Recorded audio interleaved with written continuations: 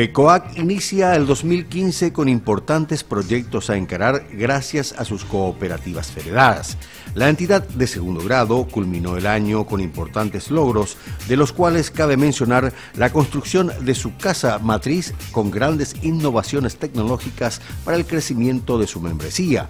La presidenta de la entidad, arquitecta Miriam Báez, comentó acerca de los 4 ejes en los cuales desarrolla sus gestiones, como la formación, educación y entrenamiento de las federadas, con un comité especializado que trabaja de acuerdo a las necesidades de cada cooperativa. En primer lugar, estamos con una consultoría muy importante con el doctor César Isurieta, en donde vamos a hacer un planeamiento estratégico y ya comenzamos, ¿verdad? Con 10 a 12 cooperativas de tipo A sobre todo y algunas de tipo B, entre ellas la propia federación.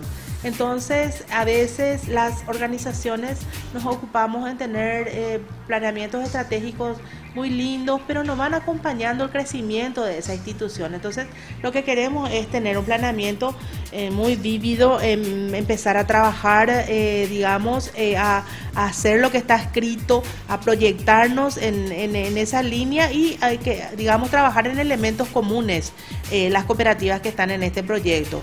Para eso se hace un análisis del entorno, se ve cómo están todas las cooperativas, se ven cuáles son los productos fuertes, o sea, se hace un trabajo en conjunto y luego cada organización, va a trabajar en base a su realidad y a sus expectativas. Ese es un proyecto bastante fuerte en donde está acompañado también por técnicos locales.